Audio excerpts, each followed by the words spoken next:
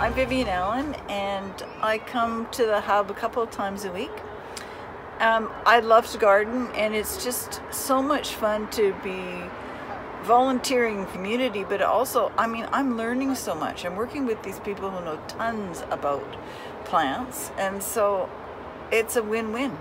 All of the different parts of the organization that are working at, sustainability and food in the community are amazing, right? And there's so many different ways to get involved in it, whether you're, collecting food with the fruit safe, or, cooking the food, or distributing the food. It's all part of the, sustainability, security. Hi, my name is Chris Campbell. I work at the Farm Hub, and I also work over at the Cowichan Green Community. Sometimes I'm in the kitchen, sometimes I'm in the store, sometimes I'm stocking. Many things I've done. As far as the place goes, though, I finally found a place where the only thing we do is help people, which I've always wanted to do. And the more I can do, the better it seems to feel around here. I'd like a lot of people to come if they would like this sort of thing. The farm is cool because you get to see food grown organically, which means you can practically eat out of the dirt if you wanted to. Not something I knew was possible. And plants are easier to grow than they are to go get at the store, which I didn't know either. Quite amazing. All the people are unique, but we all kind of fit together.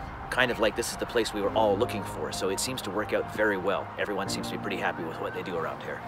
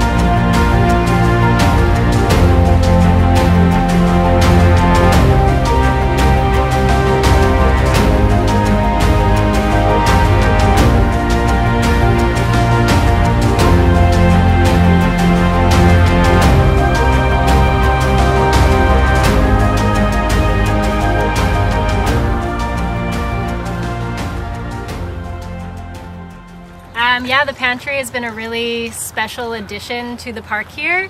It's been really fantastic for us as staff to see the various people from the community coming through and accessing the pantry, some maybe once or twice, others on a daily or weekly basis. The relationships that we've seen developing as a result of the pantry has been really special.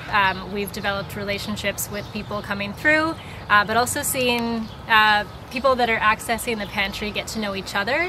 They'll often gather outside of the pantry waiting for it to be stocked, and they'll just visit and catch up, have a couple minutes to connect, and that's been pretty cool. We've had some really special conversations with people too, just asking how the pantry has impacted them.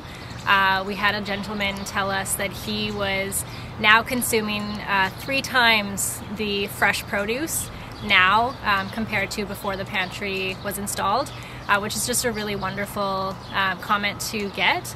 Other people saying that they are eating a lot more produce, more of a vegetarian diet, and just talking about how this has impacted their food security.